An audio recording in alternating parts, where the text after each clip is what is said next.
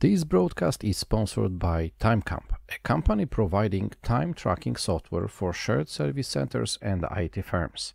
Find out how much time your company spends on particular projects, clients, and business processes.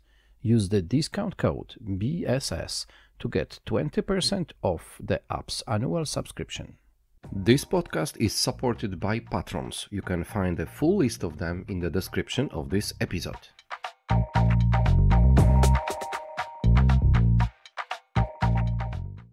Hello, good morning, my listeners of Good Morning BSS World Podcast. This is Wiktor, Doktor, and today we have another episode of the podcast when I do have a guest from Ukraine. I am connecting today with Kiev, where my special guest is representing not one, not two, but much bigger number of institutions, and you will find out during our talk what kind of institutions those are. But in the very beginning, let's welcome our guest. And this is Nataliya. Hi, Nataliya. How are you? Hi, Wiktor. Hi, everyone. Nice to meet you. And thank you for this invitation. I'm glad to be here.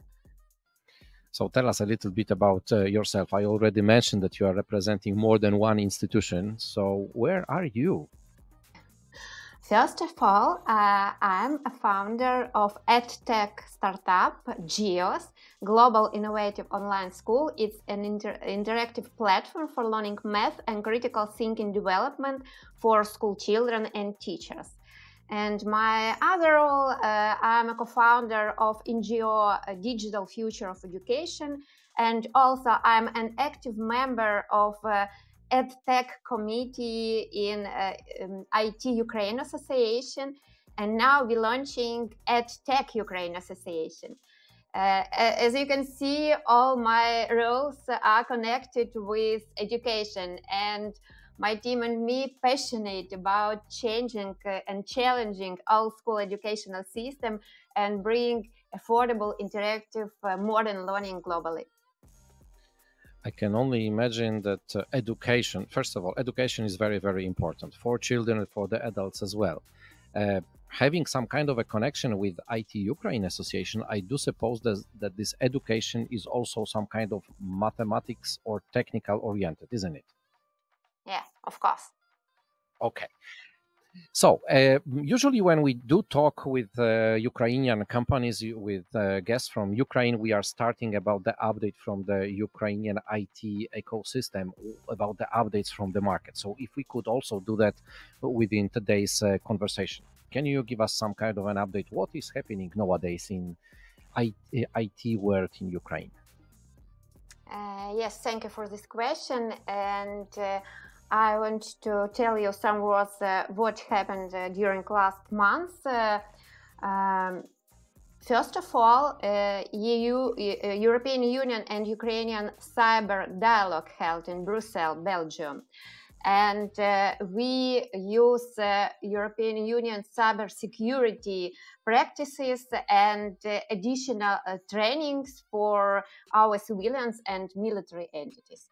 The second event with our global partners assistant, our Ukrainian mobile operators now can be staying in touch even without electricity. Unfortunately, you know about all this damage of our power system, and sometimes we are without electricity. And now we will be in touch in our mobile.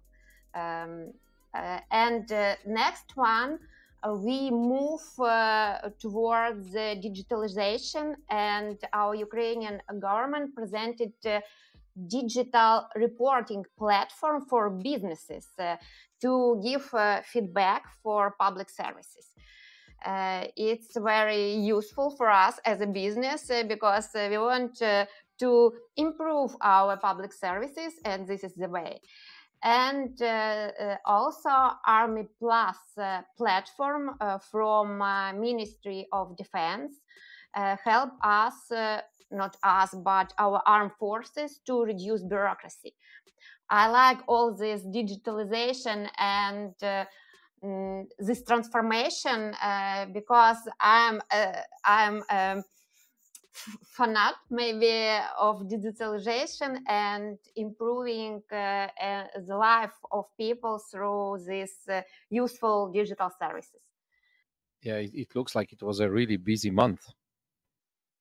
Yeah, even in summer, it's not a vacation for us. Okay, Natalia, thank you very much for this update. And yeah, it looks like the summer wasn't, let's say, a leisure time, rather a busy time when it comes to the either events or some initiatives which were already taken. I have made some notes in here, and it looks like this is not only Ukraine EU cyber relations, but also with this defense ministry and so on and so on. So the Ukrainian IT industry has a lot to do probably within the last weeks.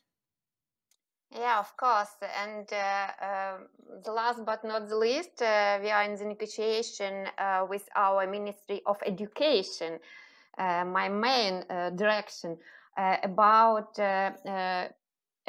state and business partnership, because we want to digitalize our educational system as well. So let's stay in this subject now for a while. GIOS, this is one of the projects where you are involved. Tell us a little bit more about this. What is it? What stands behind this? It's a very interesting story. This story started actually from my own pain. I'm a mother of two sons, and I wanted to them a high quality education and self-realization, but I can't find something modern and engaging in our educational system. That's why almost 10 years ago, I founded several private schools in Ukraine, offline private schools in Kyiv and Lviv. But the main issue of the private schools is that they're hard to scale. But there are more than 1.5 billion of school children in the world, and all of them need to study. And we know that our kids were born in the digital age. They can't focus their attention for more than 1 minute in a row. They hate long lectures with talking heads and outdated materials. That's why we created this math platform with animated video lectures, gamification, scoring system, and awards. We want to be more interesting than TikTok under the desk. That's why we created these TikTok-style lessons with AI daily challenges and gamification. And who is the audience? Is it for the primary school, elementary school, or any type of age? This is for from fifth graders till the end of the school, secondary and high school, not primary. But we plan to add primary school as well in the nearest future. And from the very beginning, we create this platform like bilingual with different languages. And now even our Ukrainian students could learn math in Ukraine and in English, for example. And now we are scaling our project to the international market and have a lot of users from different countries, from Eastern Europe. Now we are scaling to the United States and United Kingdom. And when this whole project started, how old is it? We launched in 2020, and a month before the COVID. It was a very interesting period because a huge way before this nobody know what is in Ukraine, what is online education, why is this online education, we need offline, we know our teachers and so on. And in one day all Ukrainian schools were closed, and a huge wave, almost 80,000 Ukrainian students and teachers joined to our platform. It was like stressful for us because it was in the very beginning, but it was a good time to improve our product and to add a lot of users to our platform. And we granted free access to our platform from the beginning of COVID, and then in our year we start monetize it. And the same, unfortunately, we did at the beginning of Russian aggression in our country. We granted free access to all Ukrainians wherever they are, and next wave of Ukrainians joined to our platform because some of them were in the process of relocation. Some of them cannot be offline in school. And it was our help and our support to our Ukrainians. And so it's already 4 years old, at least, yeah. And there were at least two phases of the growth, probably, of the interest of this platform. So one because of the COVID, the second because of the Russian aggression. How many users do you have at the moment? Right now we have more than 150,000 registered users and 140 schools, because we propose our product not only for end users, for students, but for schools. We created very useful digital tools for teachers, how to analyze the dynamic of their students, how to improve their engagement. And we have a great experience with this and a lot of statistics. For example, last year we provided all Ukrainian competition like marathon to all Ukrainians wherever they are during 1.5 months, and more than 22,000 Ukrainians from all regions from Ukraine joined to the platform, and from more than 30 countries. Unfortunately, our refugees and our children now live in different countries. One of them was even from Madagascar. I don't know how it can be, but it was. And they had an opportunity to teach math. This competition name was Play Math. And playing by learning by playing, and they have additional motivation. Top 10 received laptops, and top 50 received another prizes. And we test them at the beginning of this competition and at the end. And what we saw, it was a very good result for us.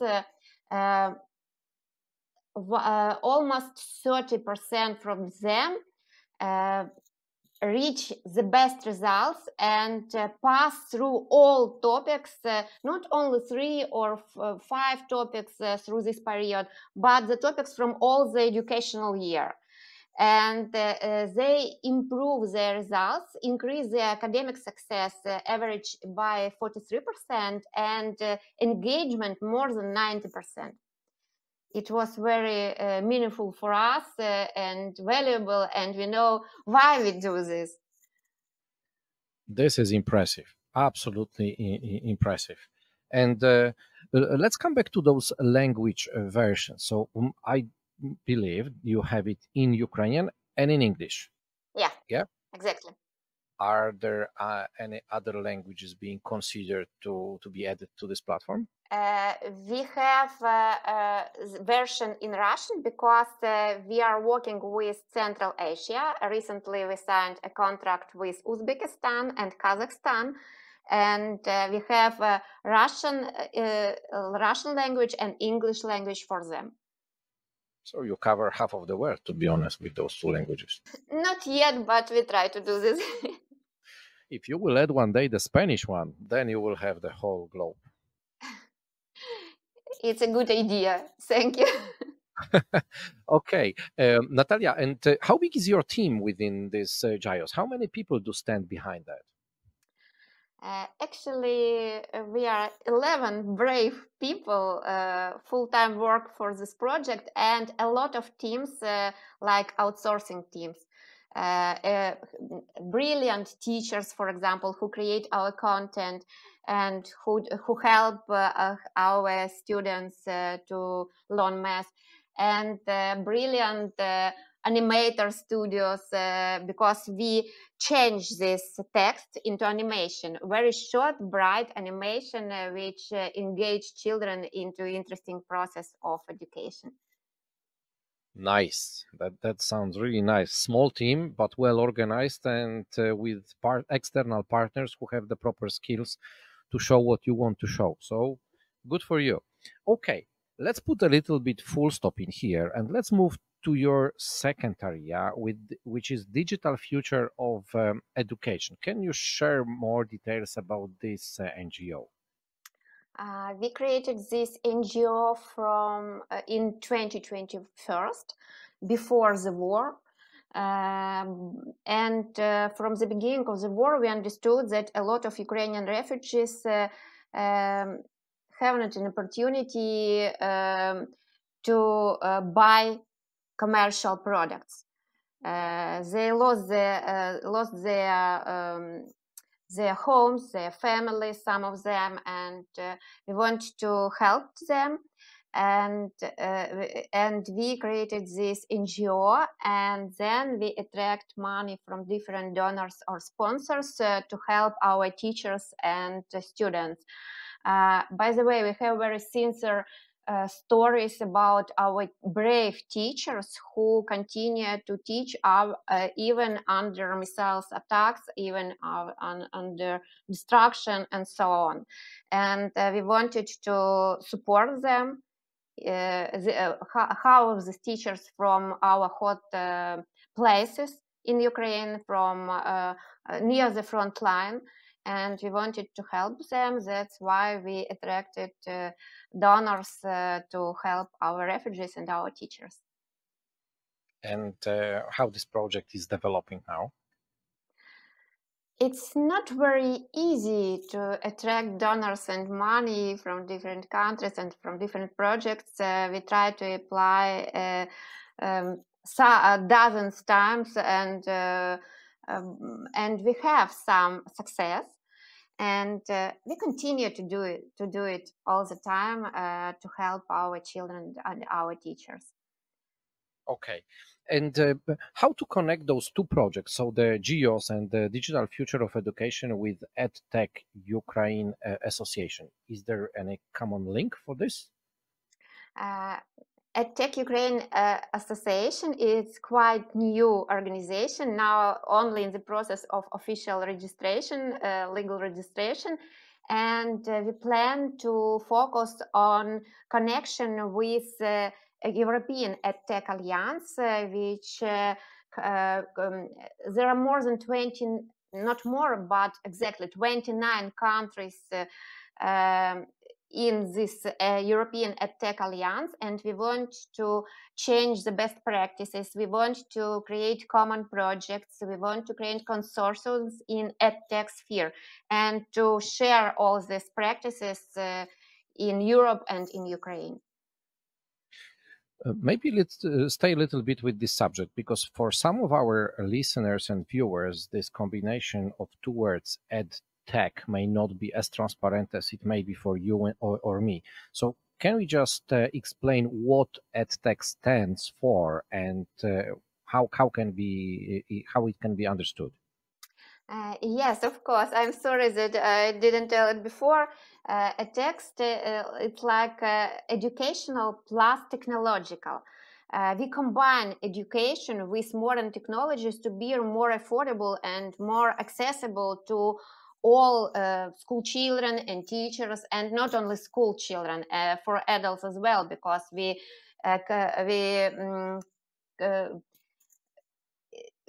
connected a lot of technological and educational companies from different spheres, from the early childhood to the adults and even veterans, because now we have a special direction with veterans, how to switch them to another profession, how to insert them into modern life after the war, for example. And we want to unite all these players from this technological and educational sphere. It could be modern digitalized schools, for example. It could be not only educational institutions, but publishers with educational platform, additional educational platform, any organizations with digital part and with modernization of education, with this passion like our. We try to combine, to unite all these organizations and to integrate they into European Union, and not only European Union, but to United Kingdom, to other countries, and create something modern and new for this topic. So if you are now in this phase of creating this EdTech Ukraine Association, it means that you have already did some investigation of the Ukrainian market, how many of the players are over there. Do you have any range, any scale of how many companies are actually the EdTech companies in Ukraine?